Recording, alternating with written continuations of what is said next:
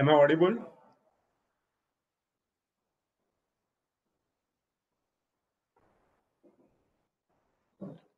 Great.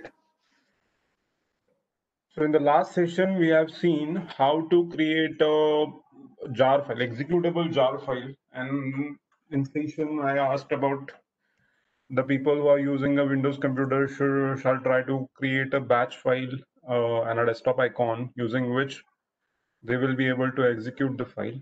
And for the Linux people, they should try to create a shell file, yeah, using which they will be able to execute the jar file as an application directly. In this session, we are going to check something called as a nested classes in Java. And if type permits, we will start with the exception. So I'm not going to show you how to do it. Just I'll show you what will be the effect if you, uh, at the start of the lecture, if you successfully manage to create a batch file, I will show you what will be the effect. And I'll expect the same thing that you will be able to do it. If else, we have a laboratory session today evening in which I'll be answering your doubts regarding the assignments. In that session, you can ask me the question and we will try to answer. If you are facing some trouble, you can raise the question and we will answer that question. Other students will be able to answer the same thing. I'll encourage, in fact, everyone to participate in the lab session, right? So let me share my screen.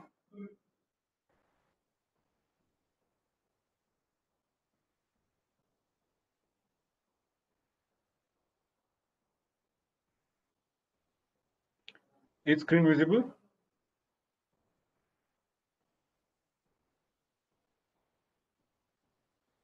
Okay, wait.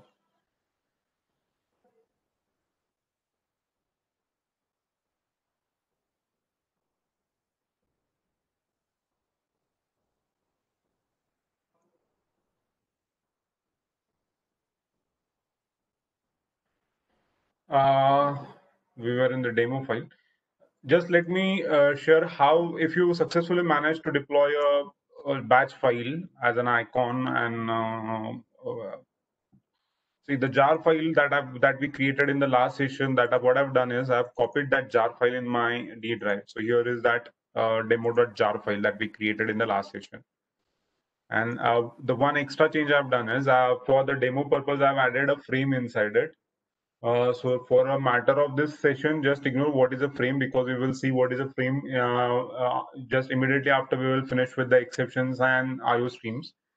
So what I've done is in the same file, I've added a frame. Now, if I click on this batch file, which is on my desktop right here, A, if I click on this, the application start executing.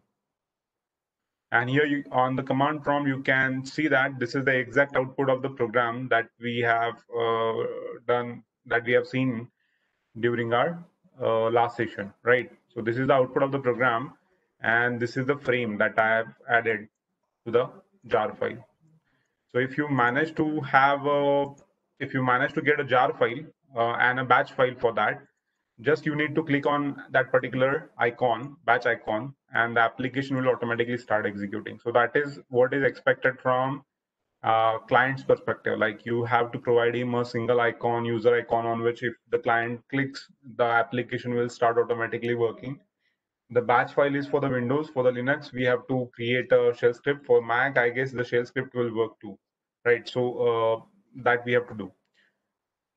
Now, why the frame is added? There is one point to be noted here that if I just remove the stream from the program, the application won't show the output. For example, what will happen is the command prompt will open up immediately and it will immediately close.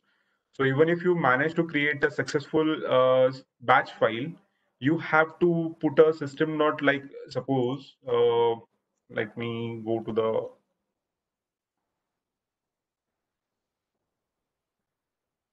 terminal job. Yes.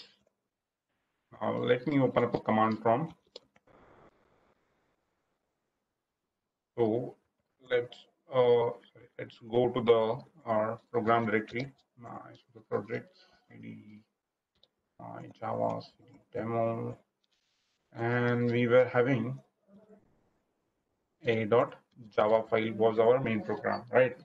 Here you can see that there is something called as a D frame, which I have added, and I'm creating the object of D frame. If I remove this content, what will happen is the program will execute and the command prompt will terminate immediately.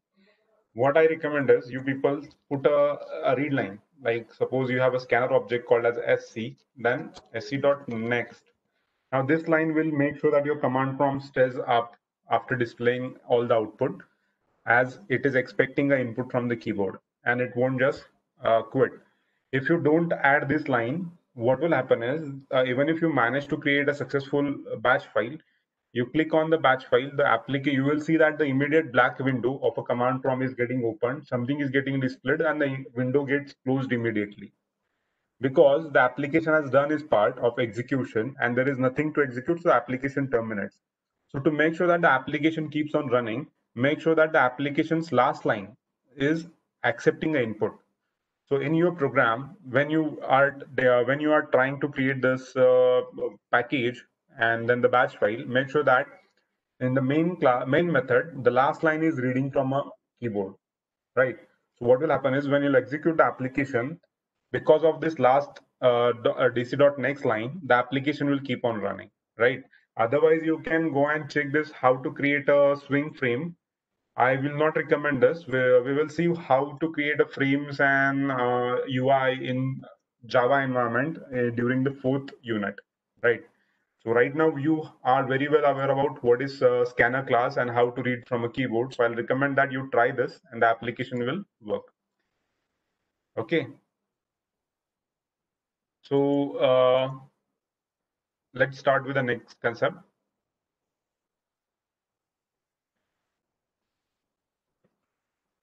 Um,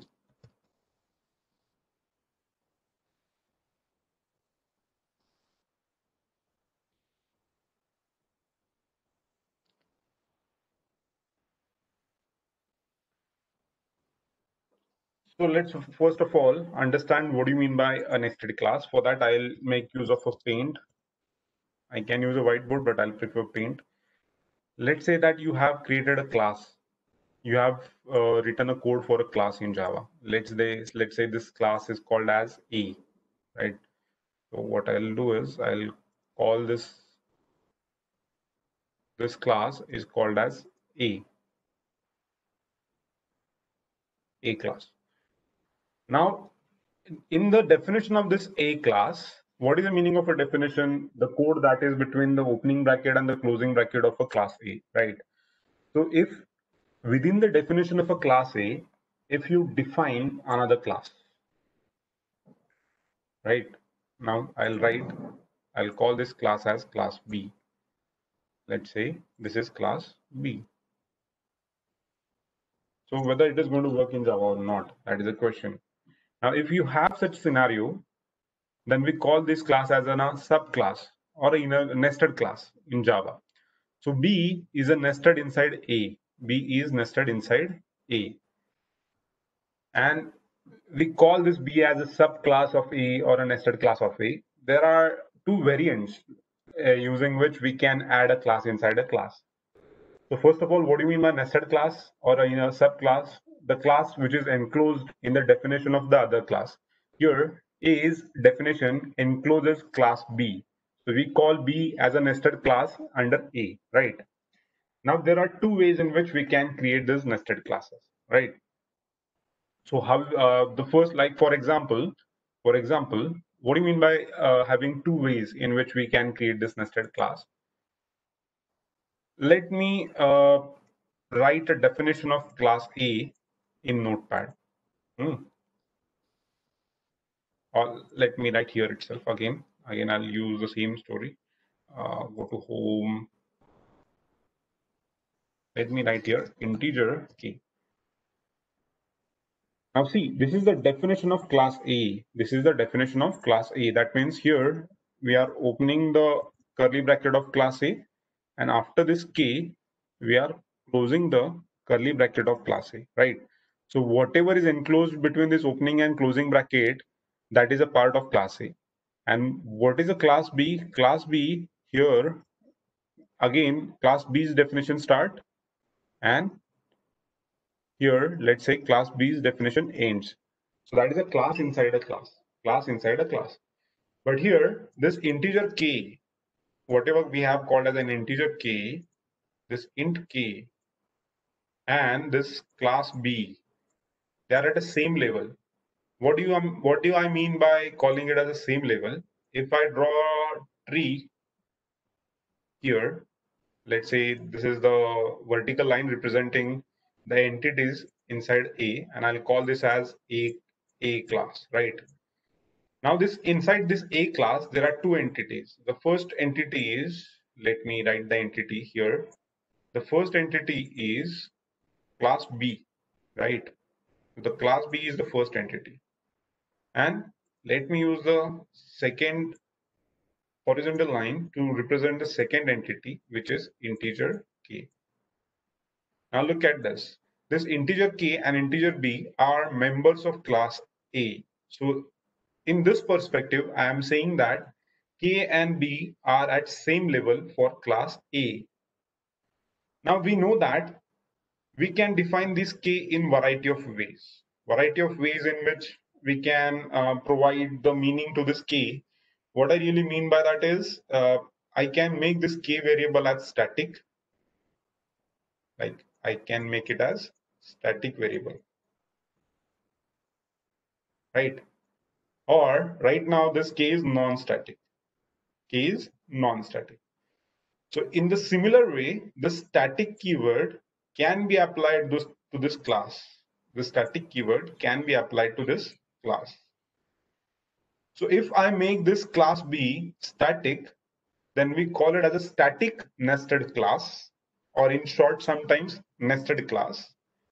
And right now, this class B is not declared as static. So in this case, I call this class B as an inner class. So here, everyone must understand the preference, what we can say, the preferred wording used by Java community while dealing with the nested classes. Let me use another diagram. First of all, anyone have a doubt, you can raise your hand in, so I'll be able to see you have a doubt and you can ask your question in the chat box. If there is no hand raised, I'll continue with the session. Any doubt?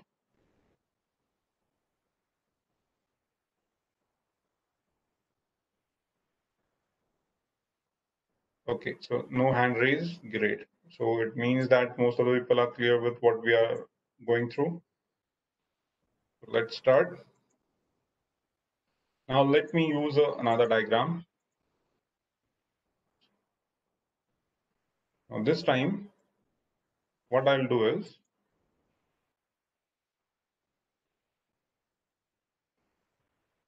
let's say this is class A. This is class A and its opening bracket, and the class A ends at the bottom. So let me put a closing curly bracket. So this is class A's definition. Inside the class A, you are defining another class. Let me call this class as class B, which starts here, and the class B will end here, right? And again, let me write a new class. This time I'll add a word called as static class C and put opening bracket and then a closing bracket. Oh, sorry. And then the closing bracket. Now you can see that the class itself is of two types. First one, we are calling it as a plain class B, which is a member of class A, nested class, and static class C, which is again a member of class A, right? So this class B and class C both are nested inside class A. So we call them as nested classes. We call them as nested classes, no doubt in that. But Java community have preferred to differentiate between these two classes while putting out a technical discussion or while writing a documentation. How they differ is they call this class B as an inner class. So this is called as an inner class in Java. Sorry. This is called as an inner class in Java, right? And this one, this static class C, this is called as a nested class. This is called as a nested class. And as these both classes are nested inside A, people call this sometime as static nested class. Static nested class. So keep it in the mind that whenever you people hear only nested class in the technical discussion, that means that most probably the person is talking about static class. Very specific pronunciation of this class is C class is static nested class. Whereas class B, 100% of the time you will find that the people will refer the word only as inner class. So they will call B as an inner class. So as soon as you hear the term B is an inner class, it means B is declared as a plain class and not as a static class B, right? So as soon as you hear the word inner class B, it means it is nested inside A and it is not declared as static. But if you hear the word nested class, 95 or more of the time, most of the time, or there is a great probability that 95%, let's say 95% of the time, literature, documentation, the technical documentation, the person whom with you are interacting with is talking about static class, which is nested inside some other class, right? And to be very specific, if they really want to make a difference, the people will pronounce this class C as static nested class. Any doubt in this session in whatever we have discussed? You can raise hand. I'll be able to see this if anyone have a doubt. Okay, no one have a doubt. So let's immediately create a inner class as well as a nested class. Now, what I mean by nested class? The class which is declared as static. And what I mean by inner class, simply the class which is nested inside A, but it is not declared as static. By keeping this theory in mind, let's start creating the nested classes in Java. So I'm not going to save this. So notepad, let me call it as post.java again. And let's say this is the A class, right? And or rather, that's fine. What second difference I'll make is I will put my main method class as a separate class first.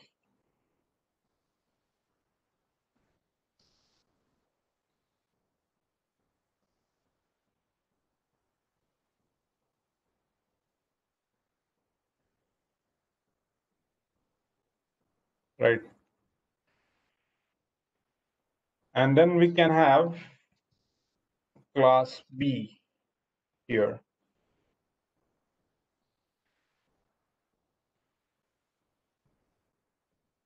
Now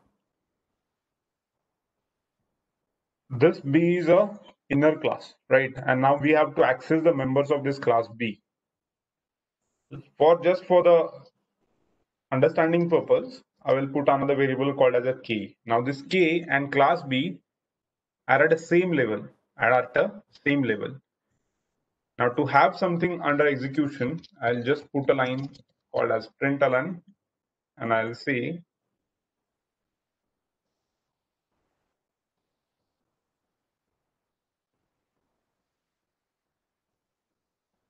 this is main of first class, right?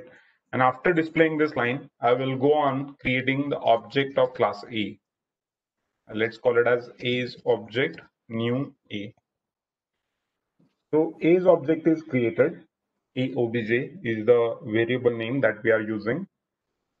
Now using this A object, you are able to call key, right?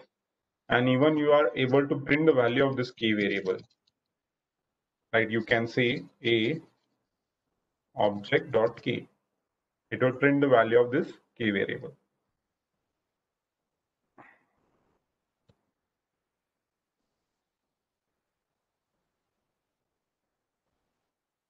So It is working.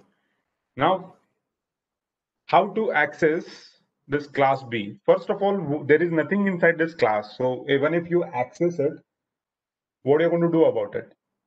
So let's add something inside it. So let me add integer ID.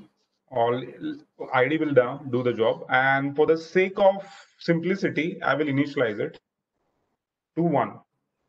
And we know that it is a member of a class A, a class B. So even if you are not going to initialize it, it's going to have a default value, and which is 1. And we have discussed, sorry, not 1, 0, based on its numeric type. And we have discussed this in the earlier session, right? So even if I'm not going to put this, it is going to have a default value as 0.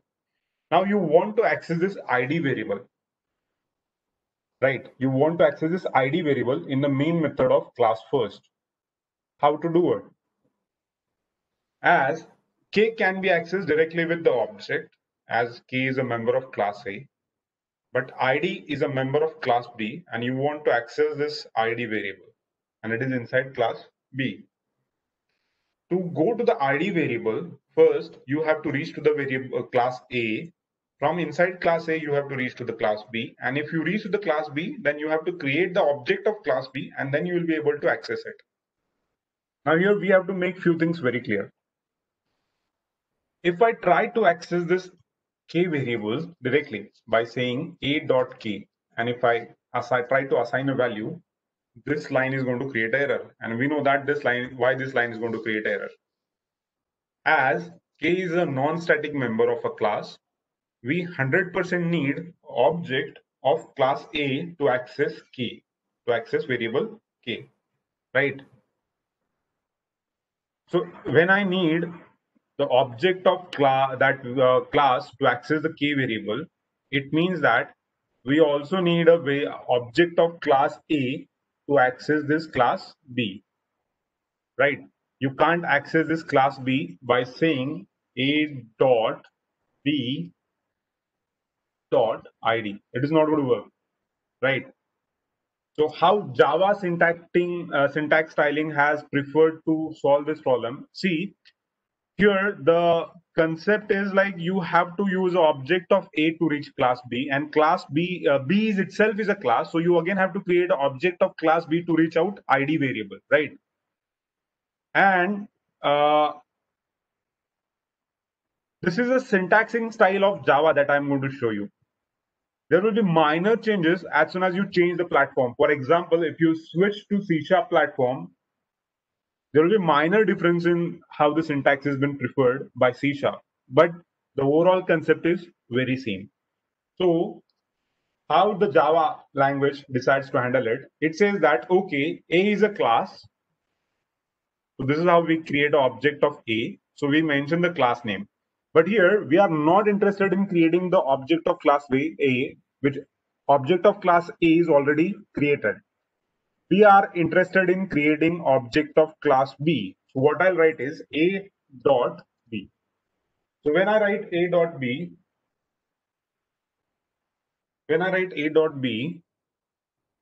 while creating the object, that means I have reached out to the class B, right?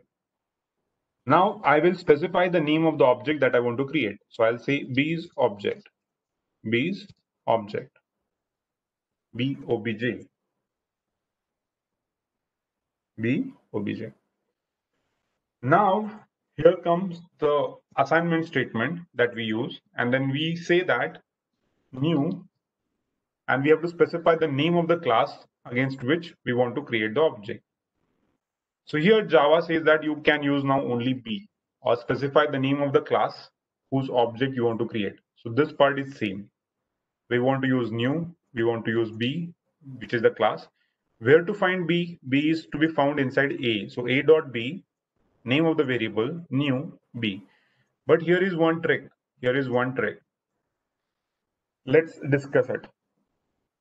Let's say you have another object of A called as A obj2. A obj2, and you say A obj2 and new A. Now we all know that A obj2 dot dot k is equal to 22. So this k variable is a member of object 2 and this k variable is a member of object a object or object 1, right? So this both k variables are totally independent.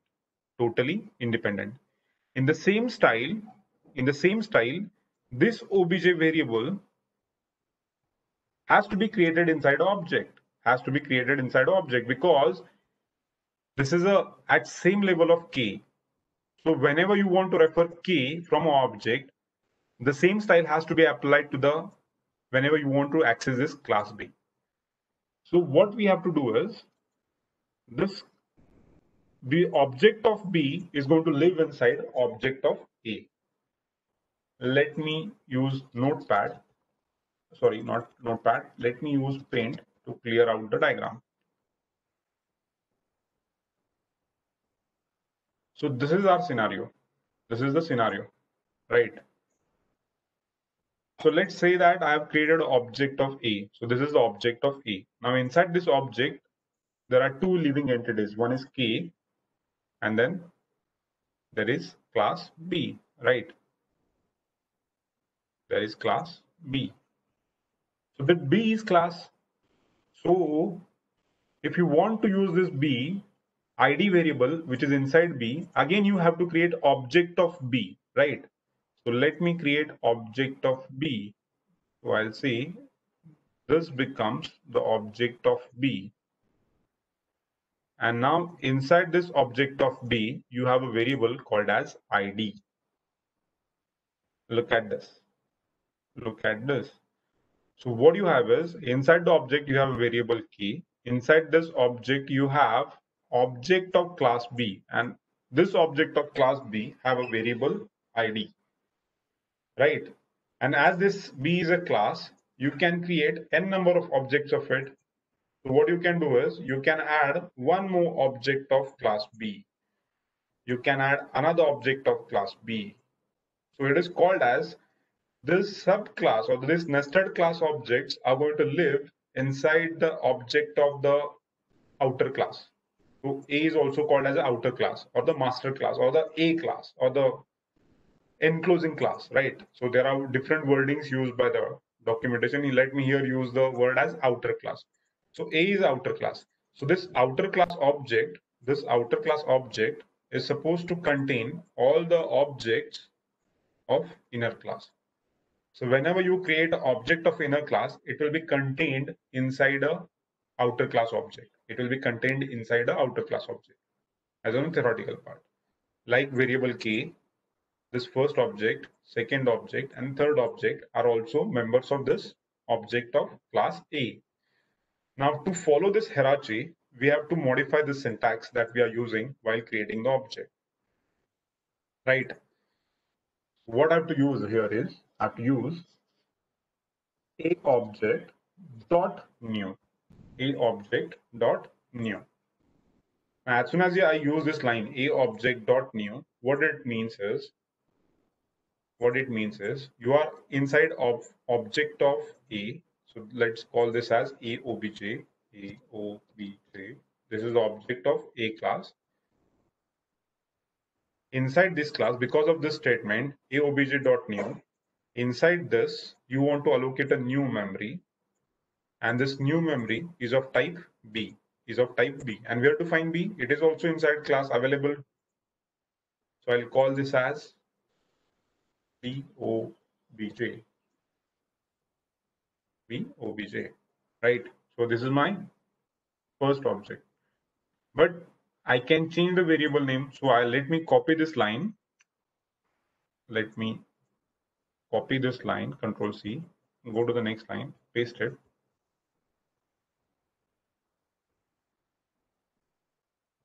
Paste inside it. And let me call it as AOBJ2. Not here. B object 2. So because of this, what happened? See, everything is same. Just you are changing the variable name. That means you are creating the another object. Let me create another object. So if I put the second object here, And if I say B, oh, sorry, let me select this B O B B O B J 2.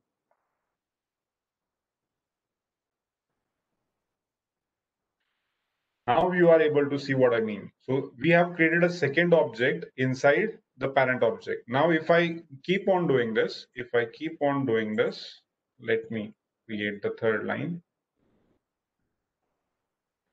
and let me call this as a third object. Again, what I can do is, again, I can go to the home and select the new object and put it here, and let me call this as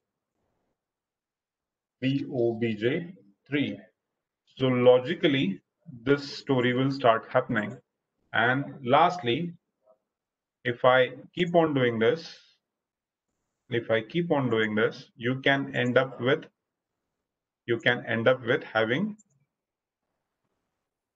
let's say, n number of objects you will be able to create. Now somebody may have a doubt that, sir, this is a limited circle boundary of AOBJ. How many objects you can fit in? So here you have to focus on this keyword new. And from C++, we know that this new keyword means you are reserving a fresh memory. It is like malloc or clog or realloc from C++ or from C environment. So this new always engages a new memory and returns the address of it. So you have a plenty of memory to store this variable inside object. So anyone have a doubt? Immediately post the question in the chat box if you have a doubt. If you are clear, type on quick responses in the chat window as yes. If you don't have a doubt, is everything clear? Yes, great.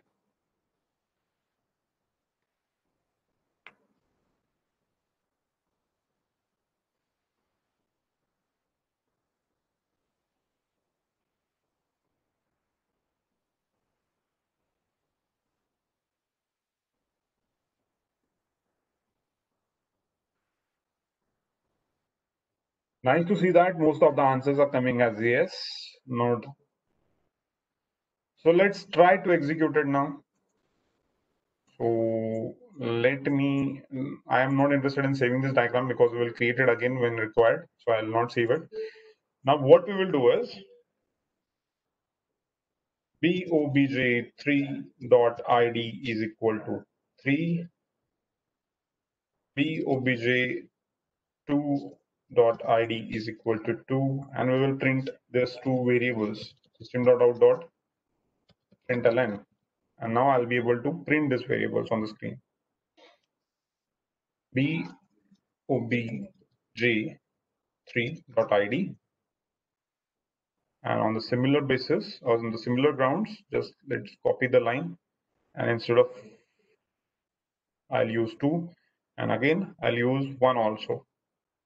1 is not there, simple BOBJ.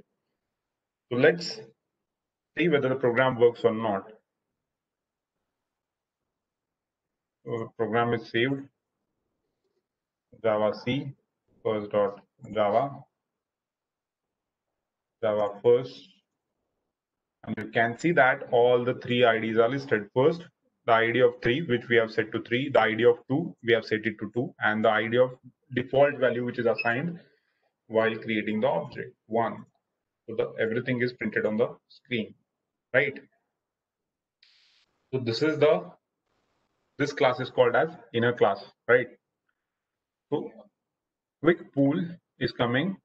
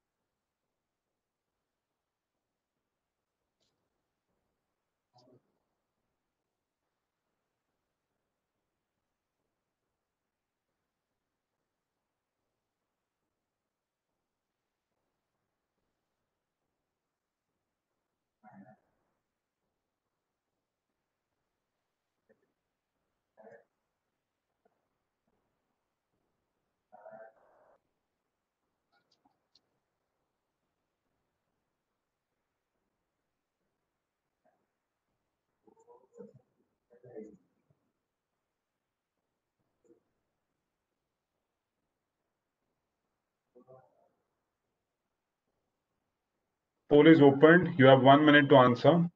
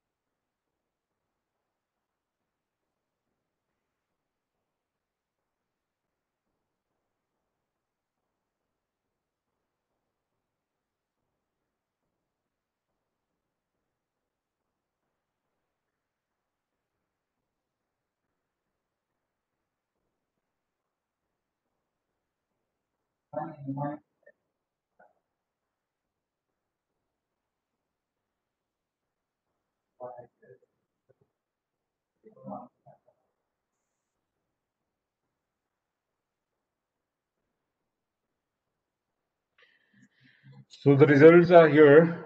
See, most of the students have got a correct answer. Like B is what is the expected answer. So 60% of the student have got a pinpointed correct answer. 19 student mark the option as a nested class, but I said that yes, nested class. This B is also called as a nested class, but people don't use this term for the class B. They strictly use term inner class when they want to specify the class which is non-static, right? So in the inner class, the people who answered the or who have opted for the class B, that inner class answer, option B, they will get, suppose I have to distribute it in percentage. The 100% marks will be allocated to the people who have selected inner class option. People who selected the A option will get 20 or 30% marks. So if I have to grade it out of 10, you will get 2 or 3 marks for your answer. The people who selected subclass, they will also get 10 or 20 marks, right? And 21 people have not selected any option, right? Don't know whether they are present in the session or they are absent. So let's say 60% of the class have got the concept completely, and a 20% of the class need to understand it again, right? So let's further proceed with whatever we are doing or inner class concept. And now let's start with something called as a nested class. Now let me choose the word nested class. Right. Let me save this. What we will do is, now I'll use word static and then I'll call it as class C. Right. Now look at the word static. And we know that if you add word static, then you no longer need an object of that class to call it, to access it. Right. So as soon as A becomes static, sorry, that C becomes static, you really do not need to create object of class A to access this class C. You can create this or you can access this class C by simply specifying the name of the class. Now, how we can proceed is, let me write this code at the top of the main method, or after displaying just this is main option. Here, if I want to access class C, what I have to do just is class C. But remember, again, this is a class. So to access anything inside it, you may need an object of it. Now here I'm using the word you may need an object of it, right? So let me explore one typical case. Let me say that let me put a variable. Let me put a variable static int j. Now look at this variable again. The variable is declared as static, right? The variable itself is declared as static, and we know that if something is declared as static, then you do not need to create object of the class to access it. So a dot c dot j, let me put at 11, and now let me try to compile the program. So it worked, and I'll say system dot out dot println, and let me write a dot c dot j, and again let's compile this, and you can see the 11 is displayed in the output, right? So a very simple story, right? So static classes or a nested class, remember, I'll repeat the line. It is an inner class. Better always refer this class as an inner class. B class is an inner class, right? And we call this classes as nested classes, or even sometime as static nested class. So whenever you hear the word nested class, it is good probability that the person is talking about static nested class. And whenever you hear the word inner class, 100% the person is talking about class B, right? So keep that in mind. Now it looks very simple now. The static class, there is nothing like you have to put a outer class dot the nested class dot the thing that you want to access. So here outer class is A dot the nested class is C dot what I want to access is J is equal to the assignment value, or if I want to print it, A dot C dot J, it will print the value. Now is the story really simple?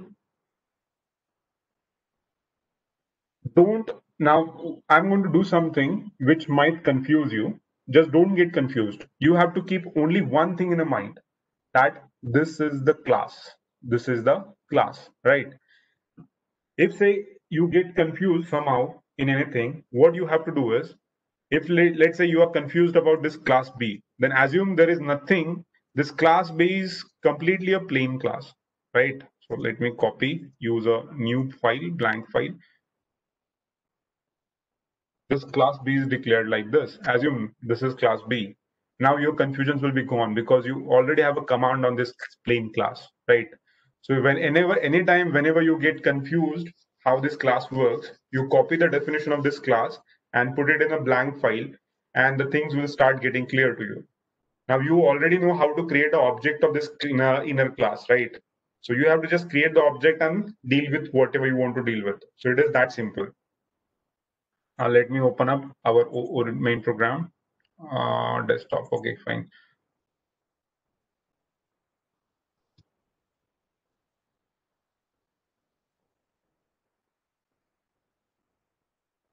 So this is the program. Now, why I use this word that you may get confused is I'm going to write something inside this, and what I'm going to write is public, fine, that you are giving a public access. Static, of course, don't need object to call it. Void, I don't want to return. So of course, this means that I'm adding a method, main, right? Then let me complete the syntax of main. And let me use the line system.out.println. This is main method of class C, right? Now, if somebody gets confused about this, as I suggested, copy this code, put it in a blank file, and things get clear. Things get clear, right? So let's not get confused. Now let me try to compile this class C, sorry, clear CLS Java C first dot Java, and the program compiles. Now, if I look at the content of the directory, you will find something is called as $B is created and $C is also created. Also, we have a dot class and first dot class, and we know that our main method is inside first class. So if I say Java first, this will execute the main method of first class. But by looking at the program, we also know that now this class C also contains a main method. Class C also contains a main method. And how we can locate a class C? It is inside class A. It is nested inside class A. So $C is the class file created for class C. Now, what if I do it like this? Java $C. Will it execute the main method? Let's try. And here you can see the output as this is the main method of class C. Let's make it even complicated.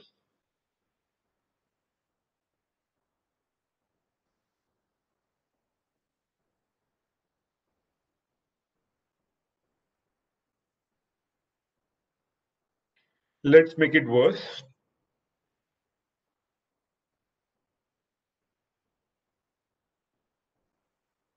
Let's make it horrible.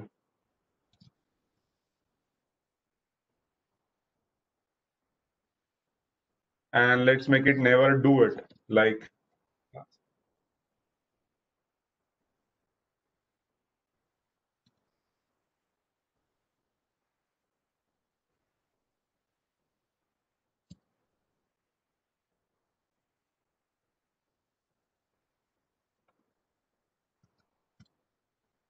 and now you know what I mean.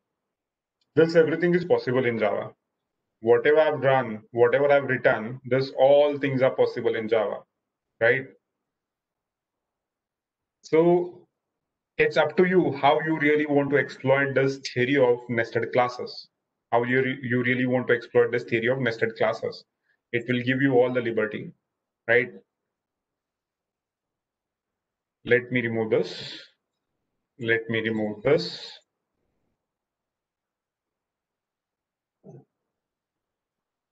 And now let's do one more thing. A dot C dot main, it's the method. So you should be able to call it A dot C dot main. You should be able to call it from the first, right? But there is one peculiar point, like this main method is accepting an array of type string. So input or the argument or the parameter to this main method is string array. So what I can do is I can utilize my main method of first class args, and I can pass here simply args as an argument.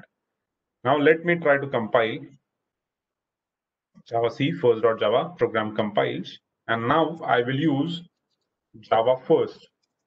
And now the both main methods will execute. First, it will execute the main method of class first, and then we are calling the main method of class C in the first. That will also execute. So class first, enter. So here you can see the main method of class first, then the main method of class C, and then whatever we are doing. Right. So there is a limitless possibility. There is no limit on how much hierarchy you want to create, how many inner classes hierarchy you want, how you want to twist with the inner class and nested class. You can do all the possible combinations that are allowed by Java. Try to keep them as simple as possible. Specifically, when we use inner class, you will better understand when we'll start exploring about application creating applications using UI, Java user interfaces.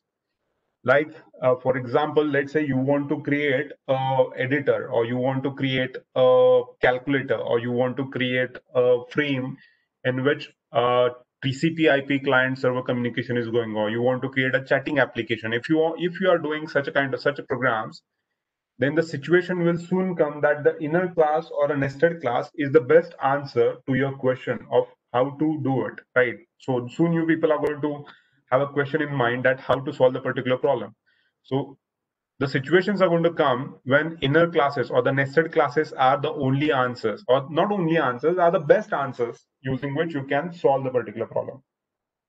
Fine. So remember that, guys, you're going to soon need the help of this kind of environment to write the optimized program in Java. If anyone have a doubt, immediately hand raises. Okay, there is something in chat, everyone. Okay, is there any question? Yeah, Neil Joshi. I didn't understand how to access the nested class variable. Neil, have I shown you how to access it? I guess I showed you, right? Everyone. Neil, are you there?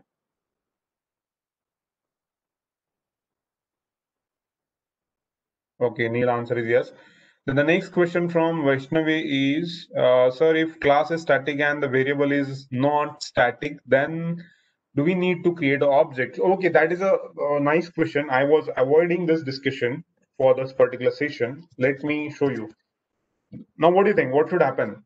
What should happen? Oh, okay, key is the recurring name. I have to use a name. Let's call it as a, let me call it as, so I'm calling the variable itself as an error, right? I'm calling the variable itself as a error. Now, this is the only change that I've made in my program. Now, there is a reason why I've called this variable as an error. By the way, error means doesn't mean everything with the compilation, right? Keep this in mind. We are going to talk about it immediately when we'll start with exception handling. Now, let me compile this, right? And have I saved the file? Now, I want to access this integer key variable, right? Int key variable, int error variable. Let me use this. Now we know how to locate the C. Whether this is a static or non-static, this is non-static. So what you need, definitely you need a object, right? So let me create an object of this, called it as a dot c, right? And then C's object, new a dot c. Remember, this is see. Can you see the difference? This is the syntax that we are using for the inner class, and this is the one that I'll prefer for the nested class. And the reason is very simple. Why I'm using this one? As I discussed in many, let me open up a paint again. Let me open up a paint again.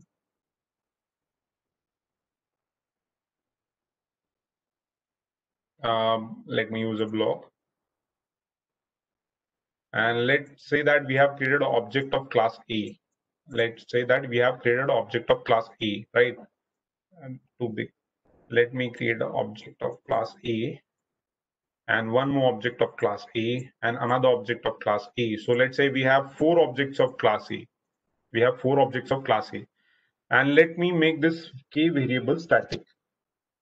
So as soon as you make a variable static, we know that this k variable will be from class. This will not be from the object. The variable k here will be from class, and this all instances will share the same copy. These all instances will share the same copy, right? So the value of key will be common for all objects. So in the same style, this class C is a static class. So you do not need object of A with the new, whereas the B was an inner class, and inner class means every object is going to have its own independent copy. So you need object of A. Here you don't need object of A because C is static. Now simply what we can do is C object dot, what was the variable, error is the variable name that I've used, 11, and now 11 I've already used, let me use value as 12, and now let's try to display println p obj dot error. So let's compile and let's execute. Here you can see the 12 inch on the screen, so you get the value on the screen. Fine. So have I answered the question? Vaishnavi, have I answered your question?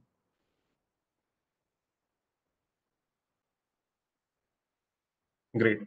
Now here with one intentional reason, I've used this variable as error. This variable as error. Let me show you.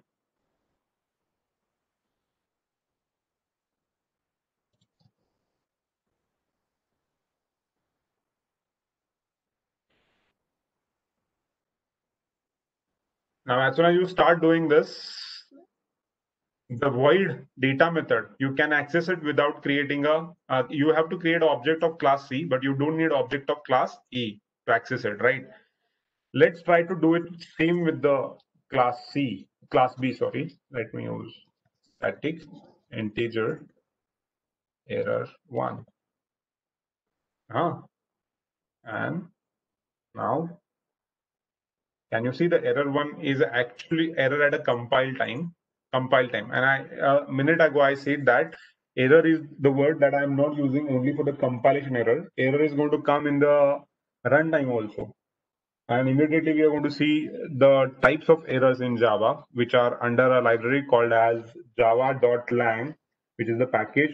Under this package, there is a class called as throwable. And from this throwable class, there are types of exception under which one exception type is also called as an error, right? One exception type is also called as an error. So we'll see that. And there is a question from Aditya, why we create the object as c dot a dot c, right? Let me answer this first. Let me remove this error line. A dot c. So here is the question, right? This is the question that you're asking me. Aditya? Aditya, are you there? Okay, fine. So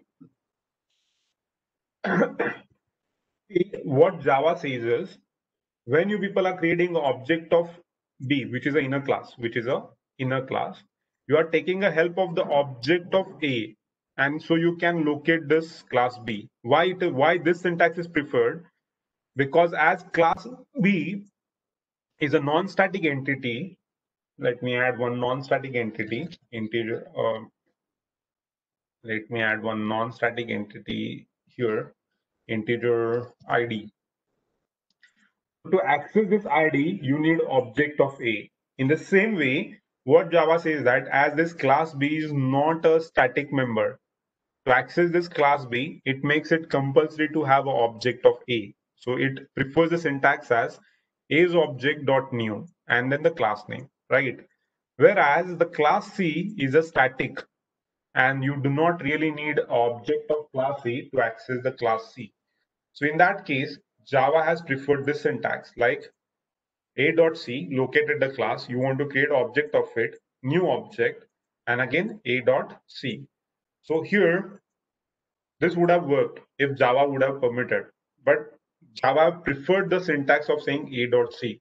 Why they preferred the syntax of saying a.c? Here, while creating the object of inner class, they are preferring object of class A, because making sure that through the syntax itself, the Java is making clear that this B is residing inside the object of A. And here through syntax, Java wants to make clear that this object COBJ is totally independent of object of A. So you do not really need object of A. So that's they want to make it clear. Although this would have also worked. Have I answered, Aditya?